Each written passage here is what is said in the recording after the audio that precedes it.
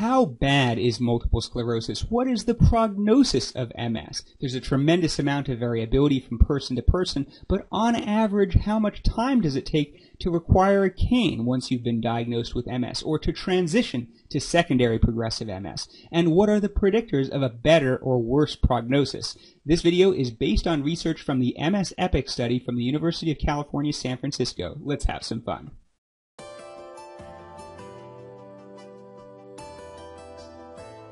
I want to give credit to Dr. Bruce Cree, who's the senior author on this publication, who was very friendly and responded to my email and gave me updated figures, and also to senior author Dr. Stephen Hauser, who's done a lot of great work at University of California, San Francisco, and did the famous genome-wide association study. Now, of course, I want to say that I can't really predict the future. No one can tell you what will happen to you with multiple sclerosis. There's just so much individual variability. I see patients who have had MS for 50 years and they're doing incredibly well, have minimal problems, and I see people with very aggressive MS, and even at the time of diagnosis, they have a very significant amount of disability. But sometimes it's helpful to think in terms of averages just to get a general sense of the disease. So I don't want you to think of this as a prediction of what would happen to you.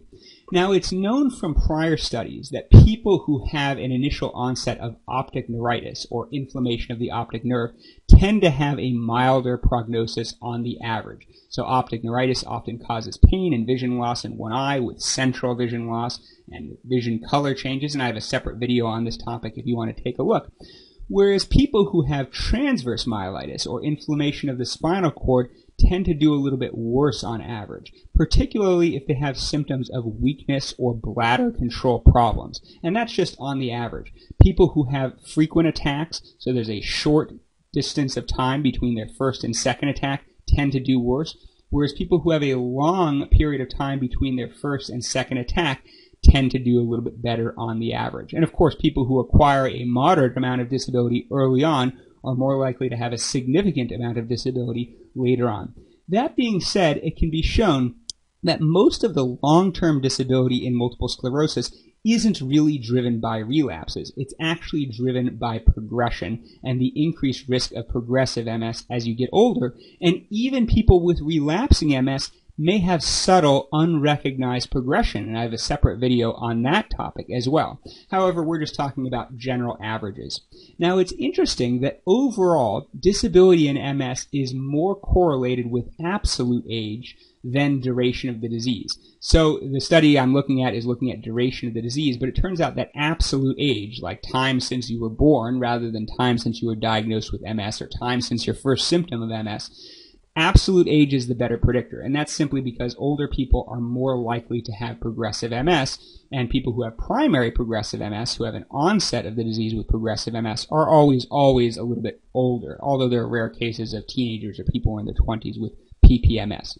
Now, this study, the MS EPIC study, looked at two different things. One is the proportion of people who required a cane to walk 100 meters. And the study refers to a disability scale called the EDSS, or Expanded Disability Status Scale. And I have a separate video on the technical scoring if you want to take a look. It's a little bit complicated, but basically an EDSS of 0 means no disability. An EDSS of 1 to 2 could be considered mild disability. 3 to 4 could be considered moderate disability, and at EDSS 6, a cane is required to walk 100 meters, and at 6.5, a walker is required. So what you're looking at is a survival curve. So we start with 100% of people not requiring a cane, and then it slowly goes down. And you can see that at 10 years after diagnosis, only 4.7% require a cane. So a pretty low number, less than 5%. Now, you could think that the average age of diagnosis of MS is around age 30, so you could think of this as a group of 40-year-olds, and only 4.7% of them require a cane. Now, I should give the caveat that this study looked at people who started with relapsing MS. So these are people who have relapsing remitting multiple sclerosis, who may later get secondary progressive MS, but it's not looking at people with primary progressive MS. So that's sort of a separate category. Now, after 20 years, 16.2% of them required a cane to walk 100 meters, in other words, had EDSS 6, but at 40 years, it was a little bit over 50%. So the summary of this is it's not very common for younger people who start with relapsing MS to require a cane shortly after diagnosis, but if they'd had the disease for long enough, it's actually quite common. So if you think about people 40 years after diagnosis, if they were diagnosed at age 30, now on average they would be around age 70. So over 50% of people requiring a cane at age 70 is quite significant. Now, of course, 40 years ago, there were no disease-modifying therapies available, so maybe if we go forward 40 years, the prognosis will be somewhat better, particularly with the increasing use of high-efficacy disease-modifying therapy, but I'm not 100% sure about that. Now, the second thing they looked at is transition to secondary progressive multiple sclerosis. So initially, these are people with relapsing MS. In other words, they had distinctive periods of worsening, often with recovery afterwards and quiescence in between episodes. But some people, as they get older, they have more of a slow and steady decline in symptoms. And this is known as a transition to progressive MS, or transition to secondary progressive multiple sclerosis. Now, sometimes it's very difficult to define the exact point at which someone transitions to secondary progressive MS or SPMS. Often it's recognized a little bit retrospectively, just because the changes are slow and insidious and a little bit difficult to recognize, and sometimes attributed to something else like aging or orthopedic injuries, or just not recognized by the person with the disease or the doctor. But anyways, their data showed that after 10 years, only 6.4% had transitioned to secondary progressive MS. So again, if they were diagnosed at age 30 on average, this is a group of people who are age 40 on average, only a small minority have progressive MS if they started with relapsing MS. However, at 20 years, it was 24.2%. In other words, about a quarter of people had transitioned to secondary progressive MS. And at 40 years, it was over 50%.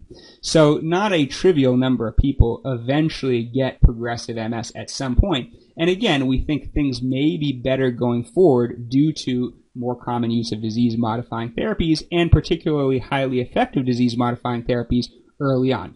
Now, it turns out the prognosis in MS is getting somewhat better overall. If we look at older natural history studies like the Queen Square study, we know that the proportion of people who are acquiring a cane at a given age or a certain duration of disease is much, much less. So we're making some progress. Possibly it's due to disease-modifying therapies. However, some people believe it may be due to greater use of vitamin D supplementation, or maybe we're just better at diagnosing milder multiple sclerosis. There may have been some people who had clear symptoms of MS back in the day, but they didn't really get an MRI, and they did fairly well on their own, and so they never really got officially diagnosed with multiple sclerosis. Anyways, I'd love to know your thoughts about this study. I have the link to the study in the notes below, and if you have any questions or suggestions for future videos, please post in the comments below.